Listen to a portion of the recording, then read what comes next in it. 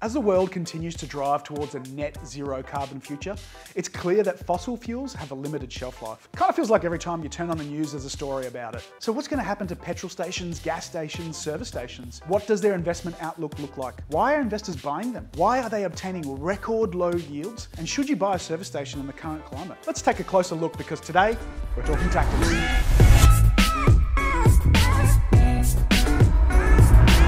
Welcome to Talking Tactics, where we give you the news, information and tactics that you need to thrive in the business world. I've been forecasting the investment market for petrol stations for quite some time now. Actually, back in 2018, I wrote an article on it. I'll put a link in the description down below. The article was on a series called Thematic Property Investing. Basically, that means identifying long-term trends that we think will shape the future and investing in them, or choosing not to. In this episode, we're focusing on petrol stations, which are continually breaking records and setting new higher benchmarks.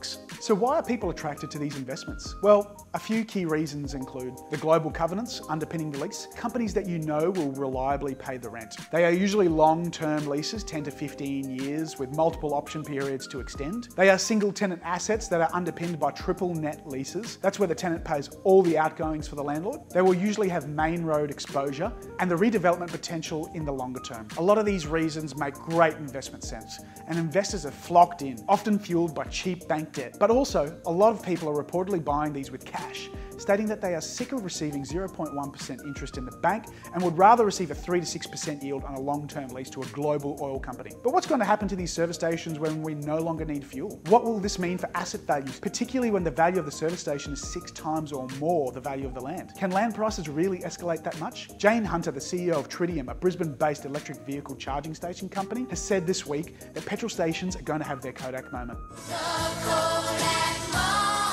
Don't miss any of your moments. Just like you no longer go to your local Kodak store to get your photos processed, or you no longer go to your local Blockbuster to rent a video, petrol stations too will eventually no longer be necessary. So what's the shelf life of a petrol station?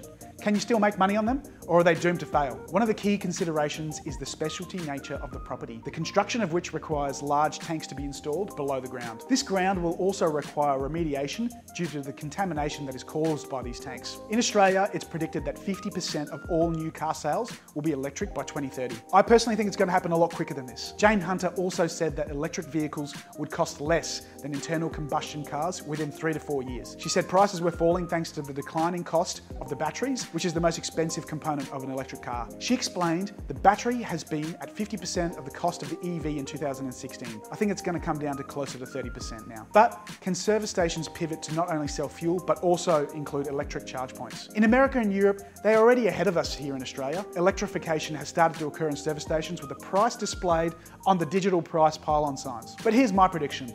More homes, apartments and office buildings are going to include electric vehicle charge points. You can expect to arrive home and charge your car at home while you sleep, or at your office while you work. Do you really want to turn up to a service station after work to charge your car for 20 to 30 minutes? I personally just don't think it's feasible, unless of course you're driving long distance and want to kill some time by also grabbing a meal. So here are my top tips if you're looking to buy a service station. Ensure that there is going to be a need for an alternative use for the land in the future. Whilst Netflix and the like put companies like Blockbuster out of business, at the end of the day, a lot of these buildings can be very easily repurposed for retail use. The same applies for the land that a service station sits on top of. Ensure that as part of the lease agreement, the remediation of the site is the obligation of the tenant. Make them pay for it, because it's often hard to forecast what these costs will be or if the tanks have leaked, which they always do.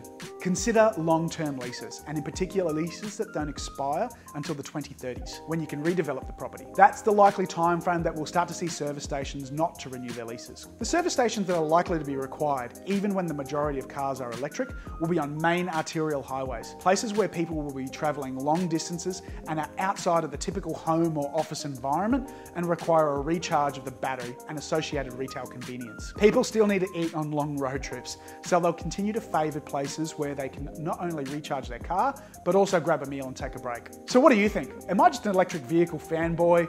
Do you think that people are still going to be driving petrol cars in 20 years' time? Are service stations going to successfully pivot and redefine their offering? Or will they go the way of the Kodaks and the Blockbusters? I'd love to hear your thoughts, negative, positive, or otherwise. Let me know in the comments down below and I'll reply to every single one of you. If you'd like to see more videos like this, I'd really appreciate a like and a subscribe. We're bursting with video ideas, and the more subscribers we get, the more we can continue to invest in higher quality productions. My name is Mel Pikos, and today we've been talking tactics.